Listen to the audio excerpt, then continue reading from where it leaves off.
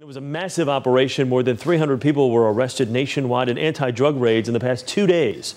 The target was the most violent Mexican drug cartel that operates in dozens of cities. CBS News correspondent Mark Strassman got a first-hand look. From California's Central Valley to Atlanta's suburbs, they hit hard and fast before dawn. Part of the biggest DEA operation in history against a single Mexican drug cartel, called La Familia. Raids that capped a 44-month investigation called Operation Coronado. Agents arrested nearly 1,200 people, including the 303 in the last 2 days. They seized 2,700 pounds of methamphetamine, just under 2,000 kilos of cocaine, and $33 million in cash. The toxic reach of its operations extends to nearly every state within our own country.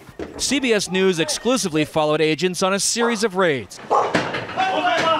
In this Atlanta house, they found kilos of cocaine hidden in a box spring. Behind the bathroom's walls, more kilos of cocaine. Every large city, every mid-sized city, every small city, and you say, well, who are the wholesale suppliers of meth, cocaine, marijuana, and heroin?